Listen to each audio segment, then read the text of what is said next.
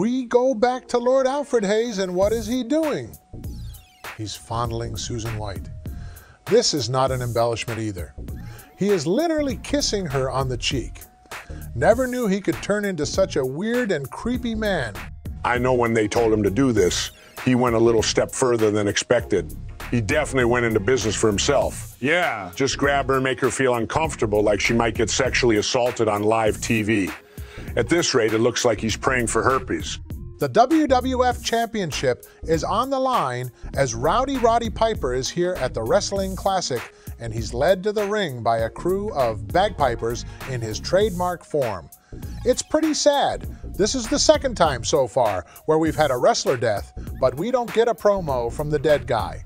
I wish they would have inserted Roddy's interview along the way and talk about what he's going to do to Hogan. Hogan did it, but Hogan did it for every other match. Sad of all the guys not to get mic time, it's Roddy Piper. We go to the back where Gene is with Hogan, who is wearing all white, probably because he's racist. Yet his shirt claims he's American, but yet has that old belt, that pre-Eagle belt, which is really an ugly piece of shit.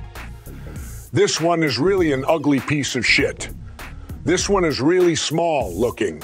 You ought to call it the pussy belt. During the promo, Hulk says Roddy is so dangerous, and all he had to do was sit back and watch this elimination tournament, and he's ready for Piper. That's all it took. Apparently, that is all the momentum he needed, and we're off. Back to the ring. Hulk Hogan puts his title on the line in a rare on-one encounter with the hot rod Roddy Piper.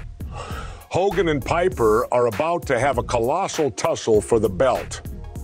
They take to the floor right away as they are pulling all the stops. With heavy rights, Piper gets thrown over the rail back into the ring. This isn't going to be much of a wrestling match, but a street fight. As is Piper's signature, he gives a rake of the way, and Piper answers with a hit to the throat. Piper continues to go for the throat because he's dirty. Hogan reverses an Irish whip and clotheslines Piper in the corner. Those elbows that he drops, he is moving fast. Hogan is running. He is running more than he's run in the last 20 years. And before he drops the elbow, a clean back suplex by the Hulkster. Certainly textbook stuff, and a deep body slam, and an elbow, and a few punches land Roddy Piper hard into the mat. Piper on the ropes just nails him, and then jumps to get some airtime. He then goes off the middle rope into a big bear hug by Hogan, but he has to use a double thumb to the eye to break the bear hug and sells his back huge to Piper. A sleeper applied by Roddy Piper, and he jumps up on Hogan's back to really sink it in deep. To the mat they go. Hogan's arm goes up twice, but does not hit the mat 3 times. Finger begins to wag as the Hulkster is still alive here. Piper grabs a headlock, but is shoved into the post. A drink goes flying as they try to nail Piper. The Chicago faithful tried to nail Piper with a cup or two and punches Hogan. Hogan gives the hoof and is not fazed by the shots of the hot rod. They try to scramble into the ring, and Hogan punches back in. Then there is kinda a clumsy Irish whip sequence where Hogan gets the boot up. Piper won't go down because he knows Hogan will shoot on him and go for the leg and get the pin. He doesn't want to put himself in a compromising position. Piper doesn't know about Hogan's big boot and leg drop. He figures he is going to do what he needs to do, and I will ignore what you do. Hogan gets the boot up and snatches him up after Piper doesn't fall after he hits the atomic drop, yet gets the arrow hook reversed. Piper sidesteps into an axe handle, and Hogan goes into the ref. Piper then immediately takes advantage of the fact the ref is incapacitated and grabs a steel chair that's yellow in color from ringside and slams Hogan in the back with it, tries to dig one in when he's on the mat. Hogan catches it coming down from his back and then springs up to vertical base and kicks Piper while they're struggling over the chair.